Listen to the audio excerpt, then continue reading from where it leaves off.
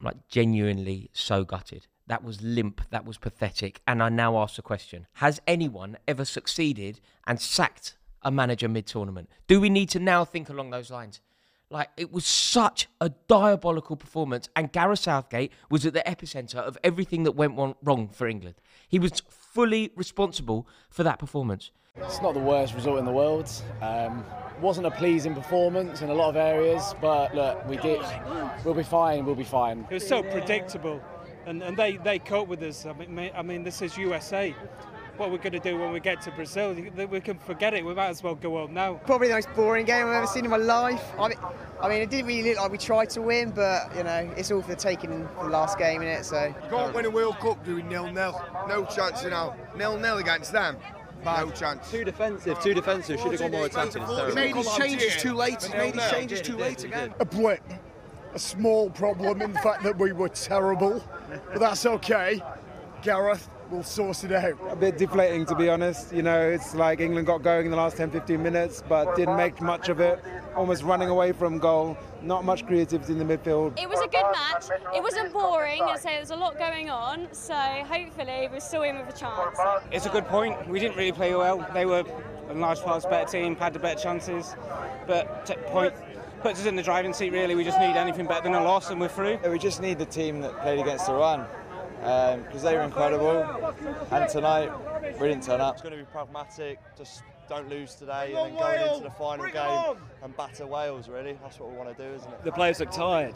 I don't understand it. 10 o'clock kick-off? Like, what is it? They just didn't have the same intensity they had in the last game at all. But, you know, maybe just a little blip on the way, and hopefully we'll take it home. Won the first game, drew with Scotland, and then won the group, and everybody after the Scotland game was saying, well, that wasn't very good and disappointed. They're still in control of the group, even if it wasn't a great performance tonight. Yeah, I mean, tournaments are very rarely a bed of roses all the way through. I think Gareth has got unbelievable tournament experience, and I think he'll recognise that they'll get through this group, but it was poor. We're all disappointed. We wanted a lot more from England. The clean sheet is a positive. I think Harry Maguire heading those ones out in the second half and the way in which they defended, but I just sometimes our midfield didn't click tonight. We looked tired at times. I didn't feel as though we're connecting combinations in midfield. Thought their midfield were far better. I was disappointed not to see Foden. I know I mentioned him at half-time, but for me, that talent is huge. I've not seen anything like that. I mean, I know we've got Bellingham, we've got Grealish, we've got others, but for me, Gareth prefers Mount, he prefers Saka, he prefers Sterling at the moment, but for me, if it's Foden not to be in amongst that, in a starting 11 is and to knock him off the bench was interesting. Well, that's the interesting thing, isn't it, Roy?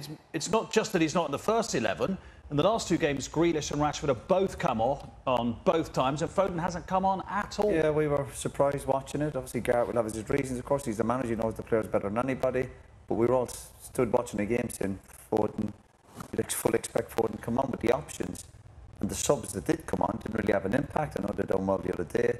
But England did look leggy, they looked one-paced, they looked short of ideas, even set pieces. You never felt they had a goal in their locker from that. So a really, actually, terrible performance. Couldn't you? It's not our night from England's point of view. Just make sure it's not lost. Yeah, I think so. I think because England are in control of the group, particularly they thought if they get the draw. But you're still thinking from England's mindset, result is fine, but the performance was still poor.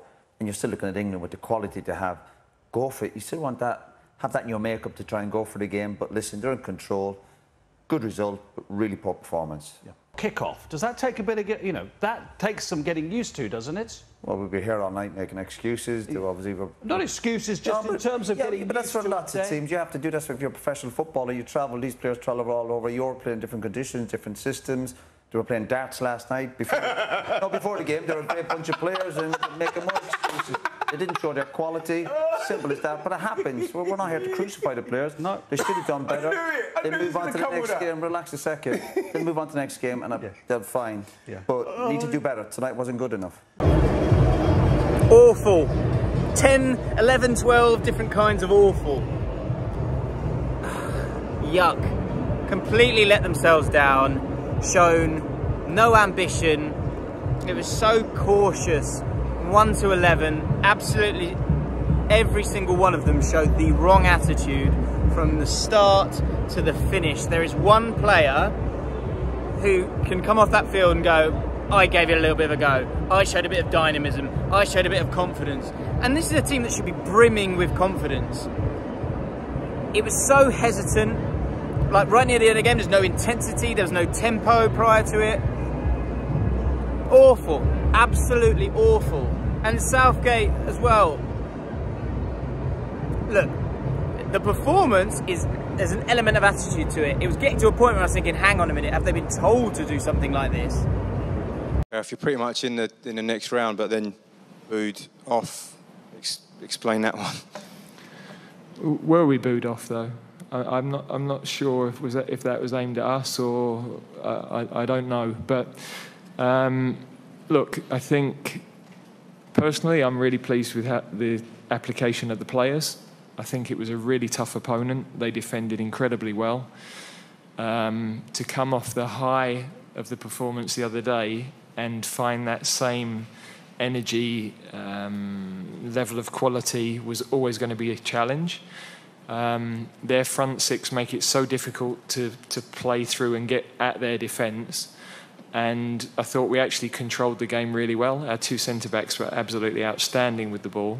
To play with such composure against the sort of pressure and the angles that the USA team press with is unbelievably difficult, and it's only when you have two players like we have that you really appreciate the strain of the game that they can take. Yes, we lacked a little bit of zip and quality in the final third, and we weren't able to open up to create really good chances. But we had to show another side of ourselves in terms of the resilience without the ball, the recovery runs, defending our box well, defending any number of corners and set plays that came in. And to be a successful team in a tournament, you've got to show those different faces. And I think we did that tonight. You have to critique it how you see it. We've got away with a 0-0 and we've allowed them to look really, really good. I said Anthony Robinson was a sort of problem going forward, but there was space in behind, but we never played the ball forward quickly enough. Declan Rice feels like a bit of a problem for me. Again, I love him as a footballer, but if he's going to sit there, he has to get on the ball and he has to play on the half turn. And trust me, I've done it myself. I've hidden in centre midfield and it was bordering on that. You've kept an unfit Harry Kane on all game. Why? That'd be my question if I was in there, you know. He says, how is Southgate wasting this England team, man? He's not really wasting it, mate. It's a draw. It's not the end of the world. In fact, it puts us in a strong position. It's a group, though, we should just be breezing through. Really. Should be, mate, but we ain't. That is it. 0-0. The spoils are shared. This is the problem, isn't it? Well, you know... He's got the talent. This player's not playing well, and they're staying on the pitch for far I don't really know. Like when you look at that game today, you go through the front three. Like you know, we're all Saka fans apart from yourself, but he didn't play well today. But he didn't play well today. Harry Kane awful, Sterling awful. I thought we just were too slow. Didn't move the ball quick enough. Very pedestrian. Yeah, very pedestrian. Midfield didn't move it quick enough. Didn't create enough. Kane was a bit static as well. Yeah.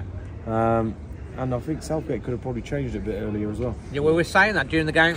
What do you think? Well, you shouted for God's sake, do something. I know, I was going, blooming hell. That really summed it up, didn't it? It was like watching Wolves play. Yeah, I mean, they never pressed them at all, did they, really? No. I'll tell you what, you've got to, first of all, you have to say about USA, I mean, I watched them against Wales the other night and I looked at it, they were very, very positive. They pressed, they never stopped running, they closed down, they were very disciplined, they were incredibly motivated. And when they had the chance, they attacked with pace, with skill. Fair play to them. I mean, and we got away with it a couple of times. You were going to come in there. Yeah, I thought that Musa was very, very good for them. I don't think the performance was anywhere near good enough. We didn't. There was a 5-minute spell at the end of the first half where we started to get in. We had a couple of chances.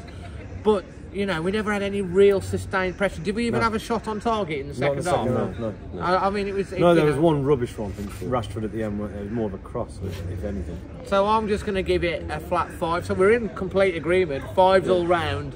If you get it in the box, you stand a chance of either getting it in the goal or getting a corner. Or a deflection or something that happened. Something. But give it a go. Like, show some energy. Drive into the channels. There was so much spacing behind Anthony Robinson. The Saka kept coming short. Spin. Be that player that you are for Arsenal. Play wide. Like I said in the preview, it was there. And if you can't go through the middle, go round the side. Trippier kept coming back inside. Shaw, lethargic. Kane, not fit clearly. So again, change it. Oh, I'm so annoyed. I mean, all the feel-good factor, all of the belief, all of the genuine dreaming that the Jules Rimet could be coming to England has dissipated tonight. It's over. We're not good enough. And the most crucial thing about this is the players are. We have a vast array of talent. We arguably have the best squad in this tournament. When you look, even at the brilliance of Brazil, Richarlison and Rafinha don't get an England team. England have better options than Brazil up front. And that is the performance that we stick in. It's so unacceptable. And I don't see how we have any chance of getting anywhere with Gareth Southgate at the helm. And I know that it's drastic. But this is a drastic situation. We are on the precipice of wasting one of our best ever chances of winning international silverware. All because we're sticking with a man who has proven to us, both in Russia and at Wembley last year, when we put in that pitiful performance against Italy, he should have never been given an opportunity after that. Foden needs to come on for Mount as well at some point.